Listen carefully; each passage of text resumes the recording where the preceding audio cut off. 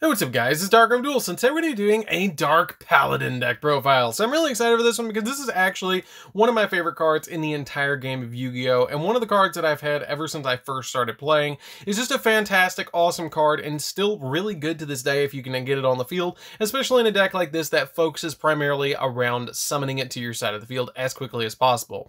I'm really excited to bring this one to you guys too because it's kind of like a hybrid build where you can play the Buster Blader cards and go into Dark Paladin as well, which is really nice. So without further ado guys, don't forget to like, comment, subscribe, hit the bell there so you can become part of the notification squad, and definitely check out the Patreon down in the description below for all those awesome rewards, like getting your name description using on video, getting a signed card in the mail, or even getting to request a deck profile every single month to your patron along with test hands. So without further ado guys, let's get straight on into this.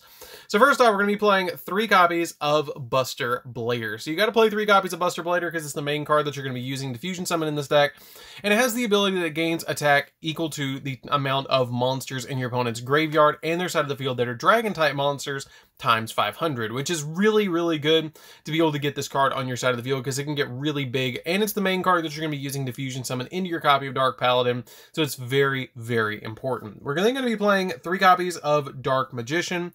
Dark Magician is a really good card in this deck too because it's one of the other monsters that you're going to have to play on the deck to be able to fusion summon into your copy of Dark Paladin really quickly. We then play a single copy of Red Eyes Black Dragon. Red Eyes Black Dragon is a card that you're going to be using to go into your copy of Red Eyes Dark Dragoons, and you do need this card as a one-of in this deck to be able to go into that card. It's very important because it's kind of like the retrain of Dark Paladin in a way, so it is kind of important for this particular deck. And it also gives you negations on your side of the field, so you can make sure your copy of your prologue goes off so you can summon off your copy of the Buster Blader Dragon Destroyer Swordsman. We then play 2 copies of Apprentice Illusion Magician. Apprentice Illusion Magician is really good too because you discard a card from your hand to special summon this card, and once you special summon this to your side of the field, you get to add a Dark Magician from your deck to your hand, which helps out the deck a lot just to give you a Dark Magician searcher. And it also has a really neat effect as well that if this card is on the field or in your hand and a Dark Spellcaster type monster battles an opponent's monster, you can send this card to the graveyard and make that Spellcaster gain 2,000 additional attack points, which is a really good effect just to be able to give it those extra boost. We then play 3 copies of Magician's Soul as well. We're going all out with this deck, guys. So Magician's Soul has a really neat effect that you can send up to 2 spell or traps from your hand or field to the grave to draw that many cards. And if this card's in your hand, you can send 1 level 6 or higher spellcaster monster from your deck to the graveyard to activate one of these effects. Either special summon this card or special summon a Dark Magician or Dark Magician Girl from your graveyard. So basically you're using this card's effect to be able to special summon out the copy of the Dark Magician to your side of the field and get a fusion material to be able to go off into all sorts of crazy plays. We then play 3 copies of Buster Whelp. Buster Whelp is really important for this particular build because it's your main normal summon that you're going to be going for in this deck. Because when this card is normal summoned, you get to add a Destruction Sword card from your deck to your hand, which is very important for this deck to be able to add stuff like your prologue from your deck to your hand. It also has the ability that you can use one of the following effects once per turn. Either tribute this card to special summon a Buster Blader from your hand or grave, or if this card's in the grave and you control a Buster Blader, you can discard any Destruction Sword card to special summon this card back to your field. But mainly you're just using this to normal summon to grab prologue. We then play a single copy of the Dragon Buster of the Destruction Sword. It is not quite as consistent as it used to be, with Union Carrier being banned now, but it's still really good as a one-of in this deck, because when it's equipped to a monster, it does make your opponent where they cannot special summon from the extra deck, which is really good. We then play 3 Keepers of Dragon Magic. Keeper Dragon Magic is a really nice effect that if this card is normal or special summon, you can discard a card to add a Polymerization normal spell or a fusion spell from your deck to your hand. And also it has the ability that you can reveal a fusion monster in your extra deck to special summon a fusion material specifically listed from your graveyard in face down defense position, which is a very good effect just to be able to get you those additional monsters on your field so you can go into fusion plays really easily. This card can pretty much be a 1-card Dragoons because you can discard a copy of a Dark Magician to the graveyard to be able to add a Polymerization from deck to hand, when then you can revive that Dark Magician back from the graveyard and face down defense, and then use Polymerization to fusion summon into a copy of Dragoon. So this card is ridiculously good in this deck. We then play 3 copies of King of the Swamp. King of the Swamp is really good because if you don't have one of the materials that you need, you can use this card as a substitute material for either the Dark Magician, the Red Eyes, or the Buster Blader to fusion summon into a copy of your copy of the Dragoons or your copy of your Dark Paladin. We then play 3 copies of Jester Ko-Fi. Jester Ko-Fi is really good too because you can special summon this card to your side of the field, and it gives you basically that added bonus monster on your side of the field to go into your copy of Buster Welt, because you have a bunch of different normal summons in the deck, but you also need the special summons to be able to go into Anaconda, to be able to use its effect to go into Dragoons or Dark Paladin in your deck. So that's it for the monsters, guys. Let's get into the spells. So for the spells, we're going to be playing a single copy of Red Eyes Fusion. It is to go into Dragoons, and this card is very important for this particular deck, to be able to go into your copy of Red Eyes Dark Dragoons so you can go into Dark Paladin really quickly afterwards. Play a single copy of Destruction Swordsman Fusion. Destruction Swordsman Fusion lets you fusion summon into one monster that lists Buster Blader as a fusion material from the extra deck, using monsters in your hand or either side of the field as material. And if this card is in your graveyard, you can send one card from your hand to the grave to add this card back to your hand. So it's kind of like a super polymerization with a Buster Blader archetype log.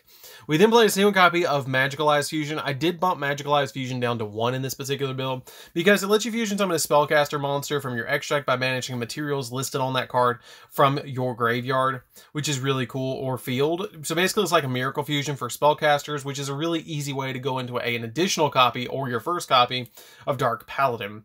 We then play 3 copies of Polymerization. Polymerization is just ridiculously helpful in this deck because you're going to be able to use this card to go into your copy of Dark Paladin really, really easily. We're going to be playing 3 copies of Fusion Deployment just to round out the spells. The copies of Fusion Deployment are very important because you reveal any of your fusion monsters in your extra deck, and you can special summon one of the materials from the deck. So for example, if I have a Buster Blader and a Polymerization in my hand, I can reveal a copy of the Dark Paladin to special summon a copy of Dark Magician from the deck, and then use the Polymerization with my copy of Buster Blader to go directly into Dark Paladin, but I can only summon fusion monsters for rest turn, which is not that big of a deal. So that's it for the spells, guys. Let's get into the traps. So for the traps, we're going to be playing 2 copies of Destruction Sword Memories. Destruction Sword Memories helps out the deck a lot because it has the ability that you can banish this card from your graveyard to fusion summon a Buster Blader, the Dragon Destroyer Swordsman, from your extra deck by banishing materials listed on this card from the graveyard, which is really cool to be able to just banish a dragon monster and a copy of a Buster Blader from the graveyard to immediately go into the Dragon Destroyer Swordsman. It also has an effect that you can discard a Destruction Sword card to special summon a Buster Blader monster from your deck, which can help out in this deck quite a lot, just to immediately get you a copy of Buster Blader. We then play 3 copies of Prologue of the Destruction Swordsman. This card is also very important for this deck because it's probably one of the most important cards in the deck outside of using your copies of, say, Polymerization to go into additional plays for Dark Paladin. But basically what this card does is it sends a Destruction Sword and a Buster Blader monster from your deck to the grave, and then you get to special summon a Buster Dragon to your side of the field. So you always want to send a dragon monster plus a copy of, or you send the Destruction Sword card plus a Buster Blader monster, or if you don't have the dragon monster, or you already had the dragon monster in the graveyard, you can send the Destruction Sword Memories to be able to immediately fusion summon into your copy of your Buster Blader, the Dragon Destroyer Swordsman. So you have a lot of different options with this card.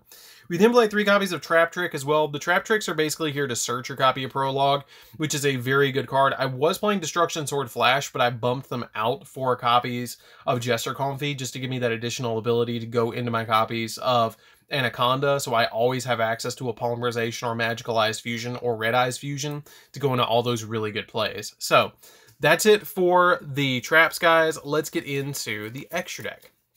So for the extra deck, we're going to be playing 2 copies of Dark Paladin because you can actually make 2 copies of Dark Paladin, which is really, really nice for this deck. It has some really good effects that this monster cannot be special summoned except by fusion summon, and as long as this card remains face up on the field, you negate the activation of 1 spell card and destroy it by discarding 1 card from your hand, and the attack of this card is increased by 500 points for each dragon type monster on the field and in either player's graveyard. So this card can get really, really big. It also negates spells, which is really good as well, and it's just an overall really awesome card. We're then playing the retrain, I guess you would say, of Dark Paladin, which is Red Eyes Dark Dragoon.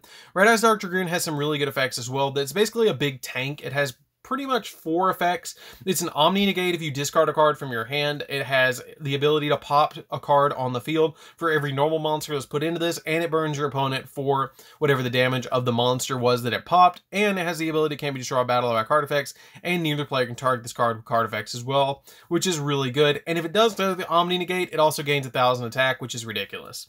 We then play 2 copies of Buster Blader, the Dragon Destroyer Swordsman. Dragon Destroyer Swordsman is really easy to summon in this deck and must be fusion summon and cannot be special by other ways.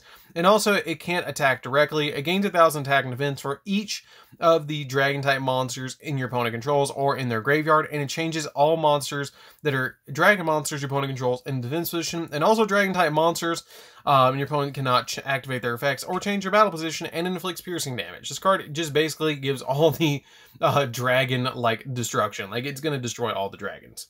We then play 2 copies of Buster Dragon. Buster Dragon is really good in the deck too, because it makes all the monsters your opponent controls dragons. So it boosts up the attack of your Dark Paladin, it boosts up the attack of your Buster Blader, the Dragon Destroyer Swordsman, and it also can special summon a Buster Blader from your graveyard to your side of the field if you don't already control one, which is pretty good, or it can target one of your Buster Blader monsters and equip it with 1 Destruction Sword monster from the graveyard, which is a quick effect to get your copy of your Destruction Sword on your Buster Blader so they can't special summon the extra deck.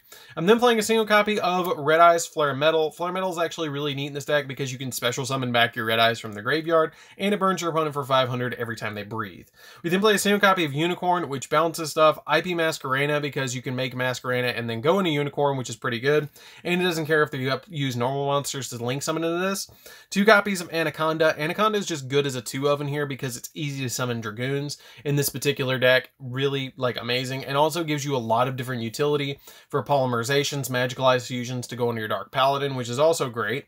A single copy of Protector Whelp. Protector Whelp is just really good for the Buster Blader engine, and then to round it all off, 1 copy of Link Rebo, which is just awesome. So that's it for the deck, guys. I hope you enjoy it. It's a really fun deck to play with. I highly recommend that if you guys love Dark Paladin, you should definitely pick it up. I just couldn't resist playing the Buster Blader engine in here and giving you guys an update of this because it's just really good and really fun to play. You do usually open up with the Dragoons and then a Dark Paladin beside it, which is just ridiculously good in this particular deck because you have double negations, and then during your opponent's turn, you just immediately go into your copy of your Buster Blader, the Dragon Destroyer Swordsman, and lock your opponent down, which is really, really fun. So anyways, guys, this is DarkArmedDuelist. Don't forget to like, comment, subscribe, hit the bell there so you can become part of the notification squad, and definitely tell me what you think of this deck down in the comments down below, and we'll see you guys in the next video. See you later, guys.